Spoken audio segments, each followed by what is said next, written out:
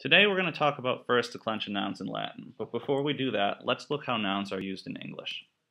A noun can be used in many different ways in an English sentence, so here are a few listed. It can be the subject of a sentence, the doer of the verb, as in the farmer walks down the street. It can be used for possession. In English we use an apostrophe s, but in Latin this is how we'll render it, so let's get used to seeing it this way. So the house of the farmer is red, instead of saying the farmer's house is red. It can be used as the indirect object, or that which receives the direct object. Here the messenger delivered a letter to the farmer.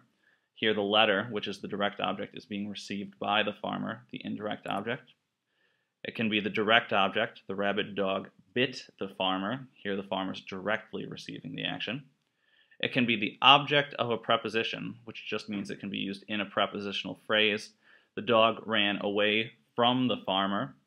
You can use many different prepositions here, in, by, so forth, and so on. And finally, direct address, like, hey farmer, how are you doing? This is used when you're talking directly to someone. Now these different uses of the noun break down into cases in Latin, which will be different noun endings for how a noun is used in a sentence. So you're going to have to memorize the names of these 6 cases and how they function in a sentence. So the nominative case is used for the subject of a sentence, when the farmer is the doer of the action. The genitive case is used for possession, when the farmer owns something, so the house of the farmer, or in English we'd say the farmer's house. The dative is used for the indirect object, so if I give something to the farmer, if I do something for the farmer.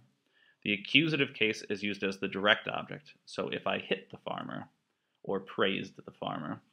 The ablative case will be used for the object of many prepositions we will learn, so if I walked away from the farmer, I'd use the ablative case. And the vocative case is used for if I were talking directly to the farmer in conversation, like, hey farmer, how are your crops?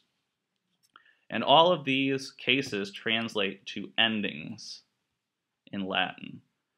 So if we look here in the singular, that A ending is the nominative, which means the farmer here, Agricola, is the subject of the sentence. The genitive ending, AE, means of the farmer, and so this would be possession, so the house of the farmer, Agricolae. If I gave something to the farmer, we would also use that AE ending, so you need to use context to tell the difference between the genitive and the dative. So if I gave a hoe to the farmer, I would use Agricolae. If I hit the farmer, that would be him as a direct object, and I would use Agricolam. If I walked away from the farmer, he is now the object of a preposition, and I'd use Agricola with a macron over the A. And if I said, hey farmer, how goes it? I would use Agricola, which looks just like the nominative. And of course, you can have multiple farmers, so you have the same idea, just endings for the plural, for multiple farmers, as the subject, as possession, the indirect object, the direct object, the object of a preposition, and direct address. So now that you've seen all of these, let's talk about how you put these endings on any given noun. So whenever you see a vocab word, you'll be given 2 terms. Here we have Agricola and Agricolae, and what you're really given is the nominative singular and the genitive singular.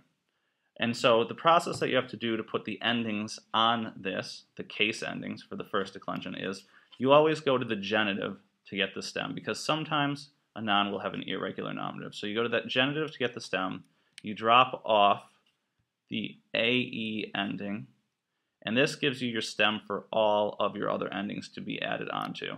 And so here that stem is agricole. And to this we add our case endings that we just saw that you need to memorize, because these are the same endings that will be added on all first declension nouns in Latin. And they are a, I, arum, is, as, is. Note that the nominative and the vocative case are the same, and this will often occur, though you'll see occasions when it won't in different declensions, but for the first declension they will always be the same.